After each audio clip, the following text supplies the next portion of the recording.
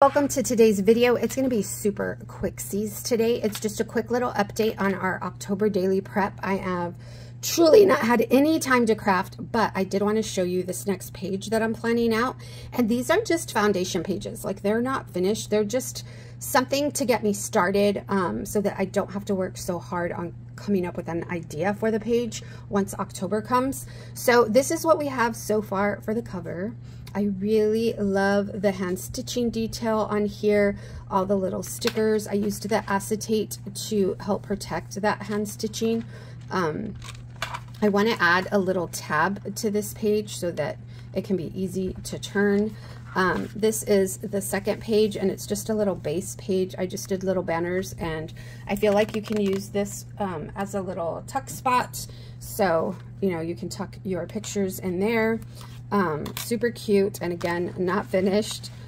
I did think that I was going to add little ghosties like this, because these can also be used to hold pictures just like that. So I thought that was a cute die to incorporate into this style of book. You can also use this as a journaling piece.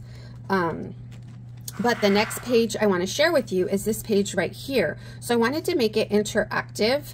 So I used this pocket die, and what I did is I cut out the spider. I adhered it to I glued it to the paper, and then I ran it through with this die, through my die cutting machine. This is what it looks like in the back. So that when, let me take this off. I need to create a little pocket in the back. And I can do that by either gluing it down, creating a pocket, or just gluing this page down. I haven't decided how I'm going to do it just yet. So stay tuned for that. I don't know if I want to close this off. I really love the paper on this side. So I kind of want to leave this open. So I might just back this with some paper and create a little pocket right here, you know, like maybe some tags. But then I cut another one out, and you can tuck it in here and then have your spider fit. Wait, hold on, where am I? Have your spider fit right in here. There you go. It's like, and then you can remove this and your spider's still there even after you remove this. This can be used for journaling. I think it's just really cute and fun, a cute little tag. And then maybe you can even, I'm thinking about putting this spider right here, and then this will be a little tuck spot as well.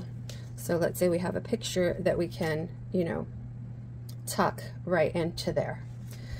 So that is where we are. Not really too much progress. If you haven't picked up these dies, what are you waiting for? They are so good, you guys, for creating little pockets, especially in mini albums. I think they're so fun.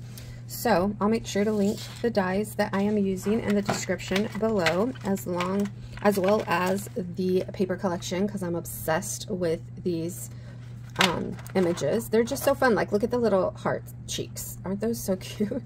The little pumpkin. I mean, they're just fun. Look at this guy right here. He's like, hello, take me home with you. So that is the slow progress on my October daily. Let me know if you are creating an October daily. And what do you think? Should I close this page off, or should we use it, you know, because you know how I told you that these open? So I don't know if I should use it like one of those pages that opens, you know, or if I should close it off.